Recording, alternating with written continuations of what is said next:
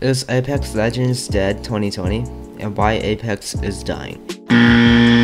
Apex has been a huge game for almost all of 2019, but what happened to it in 2020?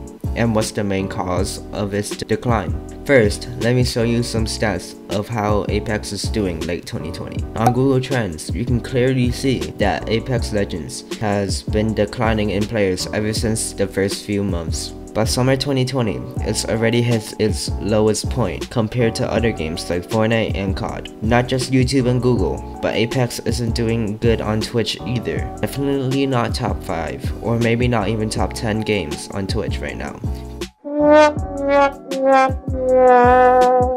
Probably has around 10k viewers. We do see some spikes from players returning during new seasons, but they just quit after a few days or weeks. I will be discussing why people are leaving later in the video. Now that you know that Apex is basically a dead game or close to dead, should you play it in 2020? In my opinion, if you really want to, it's not a bad game. Yes, the community isn't as big and people are quitting every day. It's still a solid game people still play.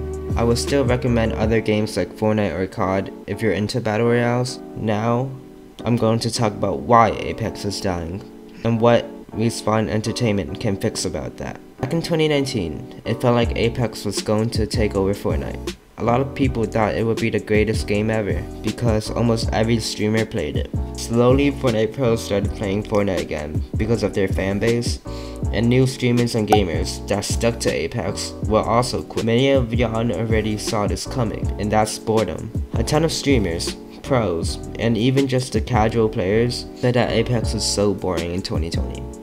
Here's why. The main reason is that Respawn Entertainment doesn't listen to the community. Some problems since day one, they didn't even fix. For example, hackers. Yes, they have a report feature, but hackers just ruined the game completely for some people because they keep on getting into games. Another thing Apex fans have been asking for are more updates. This is the main reason Apex feels boring, and the main reason pros are quitting. A huge mistake Respawn is making is just not changing the game enough. It feels like if you played the first day, you'll just hop back into Apex a year later and feel no difference whatsoever. Even back then on launch in February 2019, Apex was so polished. It felt like the perfect game. Respawn perfected everything about it. That's the reason it got 10 million players so quickly. Actually, in its first 72 hours after launch. Compared to Fortnite, it reached 10 million by 2 weeks. This really demonstrates how good of a game Apex used to be. But they can still change some parts of the game. For example, still haven't added solos or duos permanently.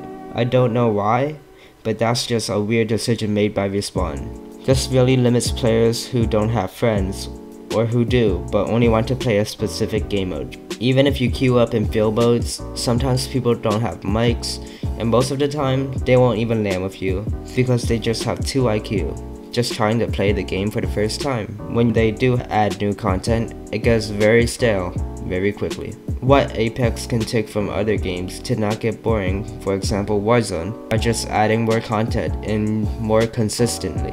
Warzone had solos and duos in like a month, so why can't they do the same? Plus, they're adding new weapons and making changes to the game as a whole. Although they did add new stuff every season, it does get very stale at the end of each season for probably the last month. Fortnite kinda has the same issue, but they do fix this by adding major updates once every month or so, even after the season's launch. Another reason Apex is dying is because of its bad balance changes. Apex used to be a skillful game that pros can enjoy, the casual player can enjoy, just everyone can enjoy.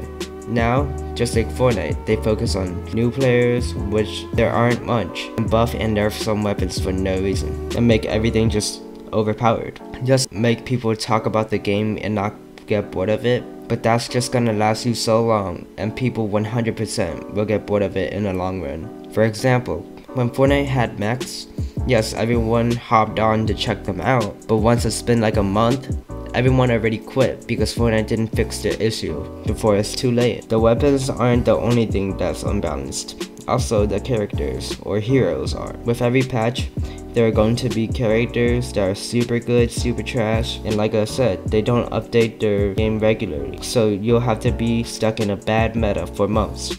The spawn rate of things are just trash too. You might not even find a gun if you loot 3 houses. I know a battle royale may go to survival, but come on, at least 1 gun per house. Even Fortnite and Warzone make this a thing. In Fortnite, chests have as high spawn rate, and the rate of a gun of a chest is 100%, not to mention the floor loot. Warzone, chests itself have a 100% spawn rate, and so are the guns in them.